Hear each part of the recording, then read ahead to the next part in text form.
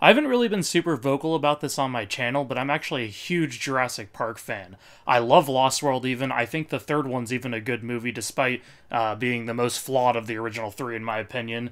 I love Fallen Kingdom. I'd even put that above the third one, although below Lost World. The movie that I actually think is the most flawed out of all of the movies is actually the first Jurassic World. I know a lot of people will disagree with me on this, but that was the only one of the movies that I, walked out of the theater and I just thought, did I like that? Now that I've let some time pass, though, I've kind of come to terms with how I feel about it. I do like the movie overall. However, like I said, I think it's the most flawed of the bunch. I do think, though, that everyone kind of has their own, pet peeves that just, really irk them when they watch movies, and it's kind of, specific from person to person. And with me, for some reason, the first Jurassic World is the only movie in the Jurassic franchise that just, really bothered me at times. I completely admit the other sequels have their flaws, but, when I watch a movie, the way, I judge movies is, can I understand why they made the decision they made? And with all of the other movies, even with the big flaws they have, I can generally be okay, I can understand why that happened, why that was an issue and why they overlooked that. But with the, for some reason, the first Jurassic World, there's, a multitude of things that I'm just why the hell is that in the movie? That didn't need to be there. I don't even understand it all. So, my aim with this video is I actually made some edits to the first Jurassic World, and I'm going to show you guys what I would do. It's only 7 or 8 edits or something like that, and this is what I would do to improve the film, and I think that these small edits, and it's just taking stuff out, actually improved the film from something I would have given a 5 or a 6 out of 10 to maybe a 7 or 8 out of 10. And the last thing I want to mention before we get started here is I actually have virtually no issues with the Chris Pratt stuff. I love the Raptor training. I love all of that. The main thing I'm going to be focusing on are actually, surprise, surprise, the kids in the movie. Because I feel that they barely add anything to the movie, and they're kind of unlikable, even at times, especially the older one. And I do make a couple other edits that don't involve the kids, but it's mostly the kids. So anyways, here's the edits I made. Call me every day and text me pics so I don't forget what you look like. I'm only gonna be gone a week. Zach, you're not going off to war here. Please, come on. I love you. See you later. Vámonos. Bye, okay? Bye. You in, Betty? So the question that comes to my mind here is, why are you establishing Zach, or the older kid, as an unlikable character from the get-go? He's just not even saying I love you back to his girlfriend. He's just he kind of just comes off as a douche almost immediately. And I could tell the movie was trying to be funny with this, but I just don't like this style of humor. And once again, you just almost immediately don't like him. And he's such a big part of the movie that it's why would you do that? I just don't get it. So here's the edit I made to this part. Call me every day and text me pics so I don't forget what you look like. I'm only gonna be gone a week. Zach, you're not going off to war here. Please. I know it hurts, sweetheart. Are you gonna be okay? Okay, so I know this edit wasn't perfect, but I like it a lot more than the original movie, and I think that it still is funny, and also it doesn't establish the older kid as a douchebag, kind of more of a typical teenager. And I think what the movie tried to do is kind of establish him as a typical teenager, but you don't need him to be a jerk to do that. So, I don't know, I think it's funnier just leaving that part out and having the parents just be you're gonna be okay? After he just says bye to his girlfriend. I feel that's more of what a typical teenage situation would be like. I don't know. So anyways, that's the first edit I made. Here's the next scene I made an edit to. When they first opened, they had 8 species. Now they have 14 herbivores and 6 carnivores. That's 50 tons of food a week.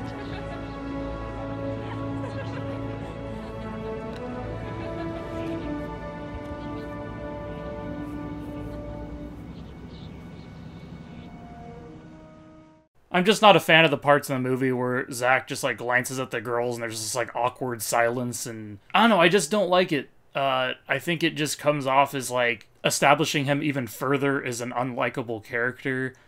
And, I mean, since I made that edit to the first part, I felt like that pretty much every scene where he's doing that to girls later on in the movie, I just don't think they're necessary, so I cut them all out, so you're going to be seeing that too. But anyways, here's my edit to that part. When they first opened, they had 8 species. Now they have 14 herbivores and 6 carnivores. That's like 50 tons of food a week.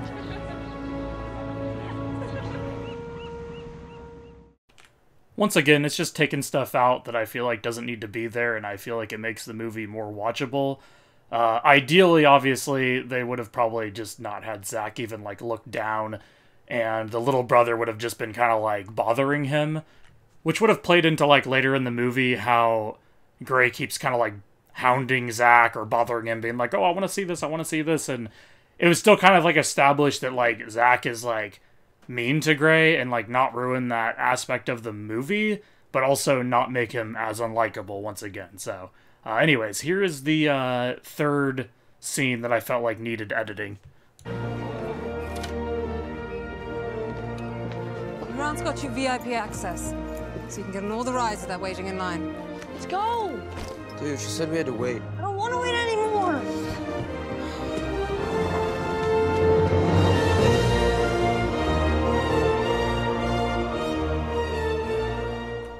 So this one isn't too bad to me, but it always felt like a little awkward for some reason, how Gray, like, runs into the room and just like, I don't want to wait anymore. Like, something about the way he says it doesn't really sound convincing to me. I feel like the acting was a little off or something.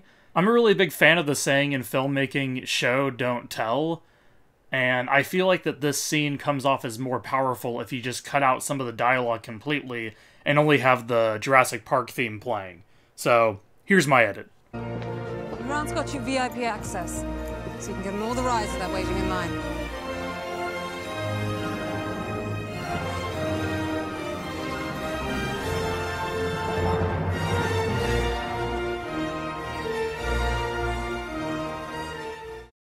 I'd also like to give a special thanks to my friend Sammy for helping me out with that edit.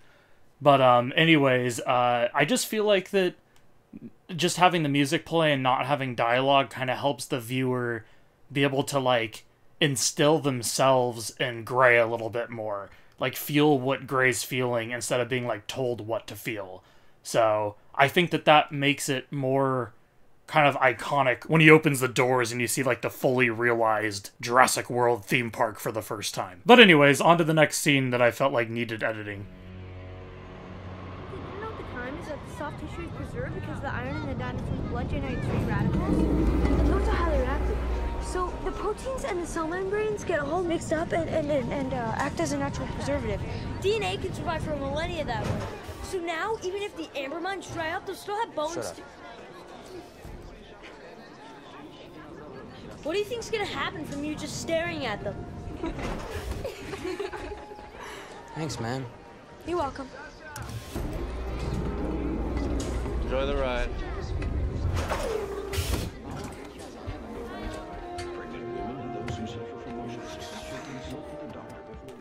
So this edit's kind of self-explanatory. Once again, Zach's just kind of staring at the girls, and I feel like it really doesn't add anything to the movie. It's just kind of almost like obnoxious to watch and a little awkward. I do think it's kind of funny how Gray kind of calls him out on it, but, like, once again, I just don't think that the movie benefits at all from it. So, yeah, here's my edit. The time is that the soft tissue is preserved because the iron in the dinosaur's blood generates free radicals. And those are highly reactive. Enjoy the ride.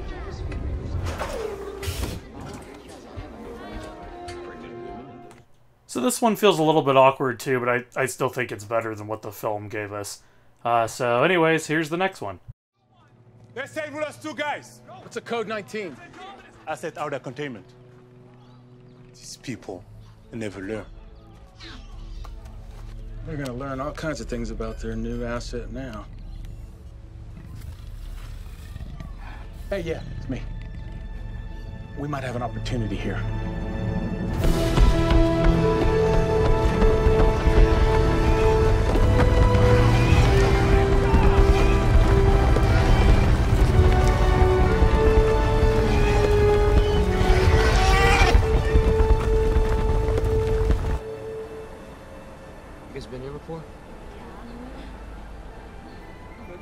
If mom and dad get divorced, will one of us be with mom and the other with dad?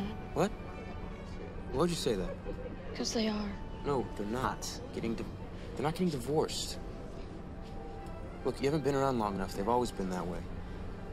I get mail from 2 different lawyers. That doesn't mean anything. I Googled the divorce lawyers. All right, whatever. You know what? It doesn't matter, okay? I'm gonna be gone in 2 years anyway. I mean, all my friends' parents are divorced, and... Hey, knock it off. Are you gonna cry? Look, you're gonna get 2 everything, right? You're gonna get 2 birthdays, 2 Thanksgivings, 2... I don't want 2 of everything. Yeah, well, it's not up to you. All right, there's a point you have to grow up.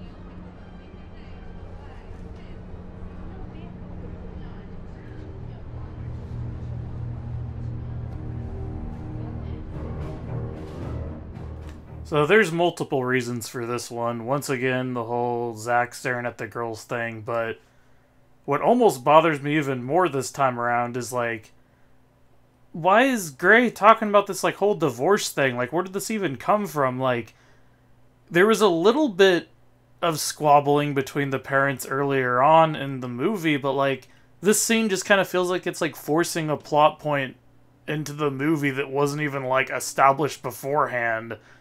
I don't know, it just feels awkward to me, and once again it kind of establishes Zach as like an unlikable character. So here's my edit to this part. This is one of the ones I feel like works fairly well. It feels very natural in my opinion. Asset out of containment. These people, they never learn.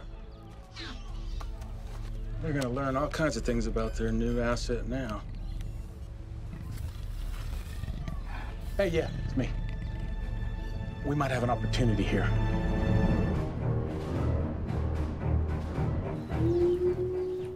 As far as feeling very natural goes, this is one of my favorite edits that I've made, like I said before. I just really like how he goes, we might have an opportunity here, and then you hear like the hardcore music. Like the music helps amplify the scene right before it. It's like, we got an opportunity here. Dun dun dun dun dun dun. I like that. But anyways, so here's the next scene that I thought needed editing.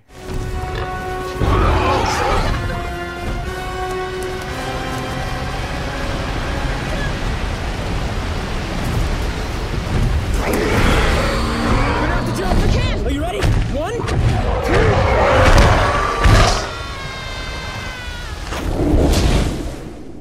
I'm a pretty tolerant person when it comes to movies doing like something that would never happen in real life, as long as it's kind of like for the betterment of the film. But this is one of those scenes that just drives me nuts. Like, they stop at the edge of the cliff, they're getting chased by this huge freaking dinosaur. Like, no one is gonna think twice about jumping off that cliff into the water. Like, maybe for a split second, but like, the fact that they like stop, and then Gray's like, I can't, and then Zach's like, 1, 2, 3, like, you're not gonna count. Like, I don't know, for some reason that one just drives me nuts. Like, they count before they jump in. Like, it's like, it's either like certain death or you jump into that freaking water. Like, I don't know, that part bothers me. So here's my edit.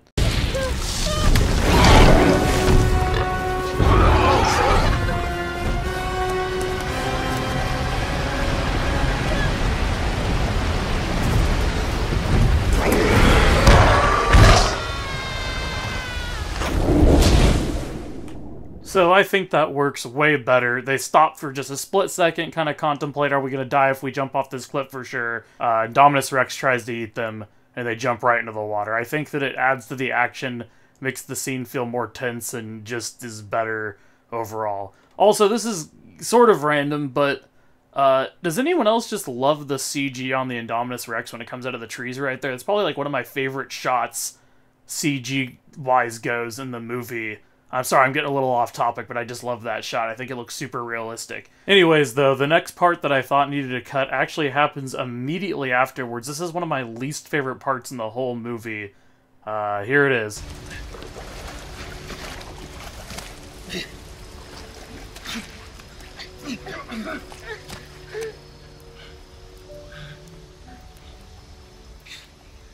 We jumped.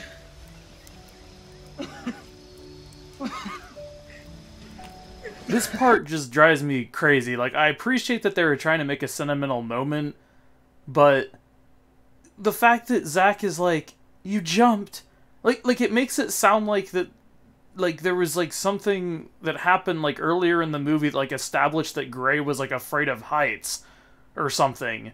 But that was like the first time you even knew that he wouldn't have wanted to like jump off a cliff when he's like, I can't, or whatever. And that part just feels so forced that when they get to them like washing up on like the shore or whatever, and he's like, you jumped, it's like they're trying to establish like a emotional scene from something that was like already dumb to begin with.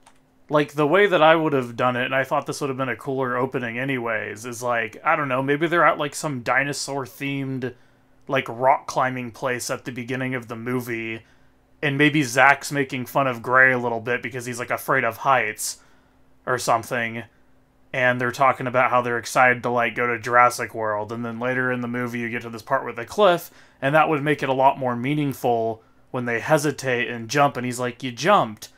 And because it shows that, like, even though he was making fun of him earlier, and Gray was afraid of heights earlier, that he overcame that, and then that would, like, add to, like, the sentimental bond between the brothers. But when you just force it in like this, like, 5 seconds before he says you jumped, it just feels very unnatural and, like, really crappy to me. It just feels like a cop-out. It's like, oh, we feel like these kids don't have like enough of an emotional bond. Let's just like force one in there. That's what it feels like to me. Just like with the whole divorce scene before, it just, they keep doing this thing in this movie where they just keep trying to force you to care about their emotional bond. But like me as someone in the audience, I just didn't care at all. Like I was just like, these kids are just kind of dumb, especially Zach.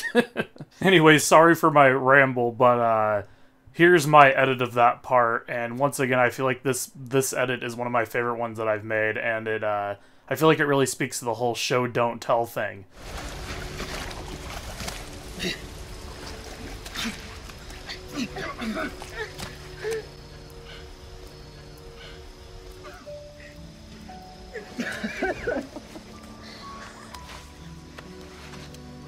As far as this one goes, it's like if you don't know how to write a convincing like dialogue between the kids, just let it happen through like visuals. Just show the like audience that like these kids are getting closer by the traumatic experiences they're going through. And I think it also kind of helps show that like in times of hardship, when things are getting really rough, even like family members that might not act like they like each other very much, especially siblings, might kind of show that they have this bond that's like, we're brothers. But anyways, here's the next edit that I made. There's only a couple more.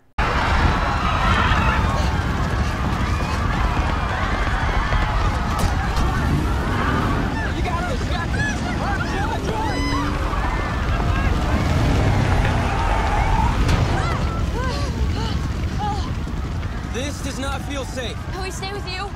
I am never leaving you as long as you live. No, him. Yeah, definitely him.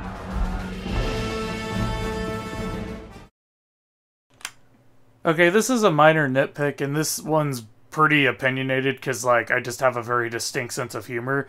But I personally think that that joke is already funny, and there's no reason for the kid to say, yeah, definitely him, at the very end. I think it's funnier if they just kind of, like, exchange, like, odd glances to each other, then it cuts to the next scene, because it adds to the, like, comedy, in my opinion. So here it is like that. Not feel safe. Can we stay with you? I am never leaving you as long as you live. No, him.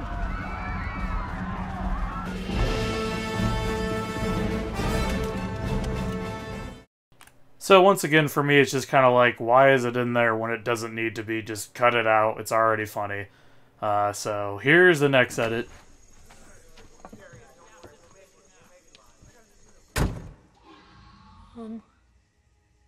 Nothing's getting in here, right? Hey. You remember that ghost at the old house? You remember the one in the garage? I protected you, right? You made a battle axe out of a ruler and a paper plate. Yeah. Yeah, see, nothing's gonna get you while I'm around, okay? But you're not always gonna be around. Yeah, well. Hey. We're brothers, okay? We'll always be brothers, and we'll always come back to one another. No matter what. No matter what. No matter what.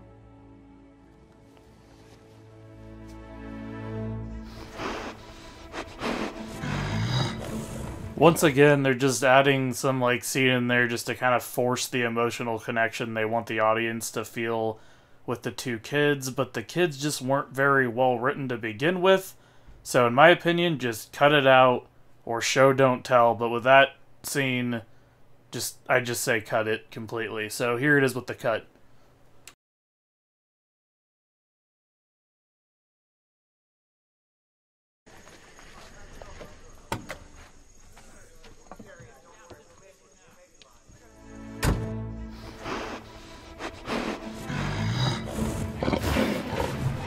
So I like how that kind of just keeps the action going. It doesn't like branch off from like what you really want to see and shows the kids like dumb relationship or whatever. I like how it just gets straight to the point. It's like we got Chris Pratt, we got the Raptors, we're keeping the action moving. I like that a lot more. So this last edit I'm about to show you guys, where I'm going to show you the original clip first, of course, but this edit that I made to this clip is one of my favorite ones because it kind of like added something to the movie that I felt like not only took out a scene I don't like, but made like a scene later on better. So I feel like I'm kind of ending with a bang here. But anyway, so here's the last one. Hey. They say we had to evacuate. There's a boat. You coming?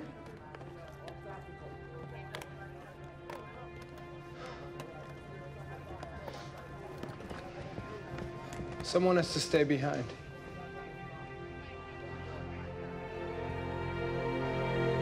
No, I have a boyfriend. Yeah, but I didn't know that you guys were like together. We are. Oh, that's good. You've never like you don't mention him ever. No, I'm at work. Oh, I know. Yeah. Well. Yeah. Okay. Great. Okay. You gonna be okay? Yeah. Okay. Bye.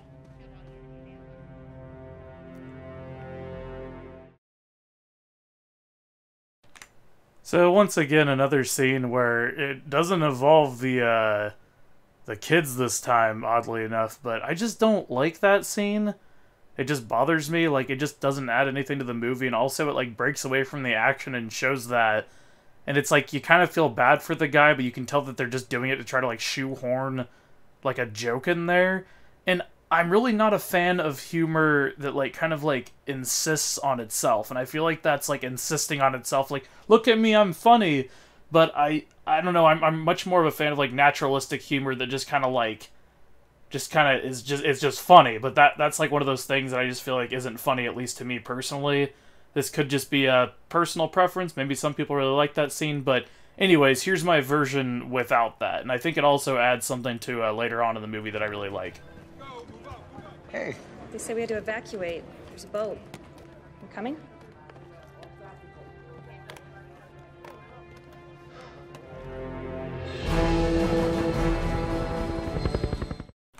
So I don't remember that guy's name, but I have like mixed feelings on him as a character already. It just seems like he's supposed to be the comic relief, but I only find like half the stuff he does funny. But that kind of makes me like him more if you edit that scene, because it's like showing that he's like brave and he's gonna stay behind, but they're actually not trying to make a joke about it.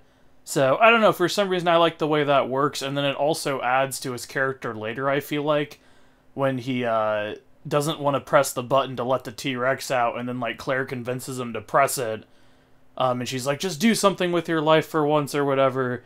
So I don't know, I think that establishes him as like somewhat brave and makes his character more likable, so that's why I like that edit, and it takes out a joke that I don't like. So I like that one a lot.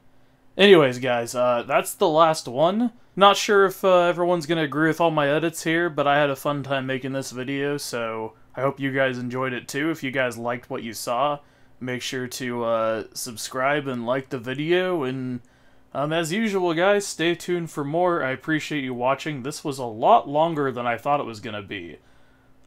So yeah, see you guys later.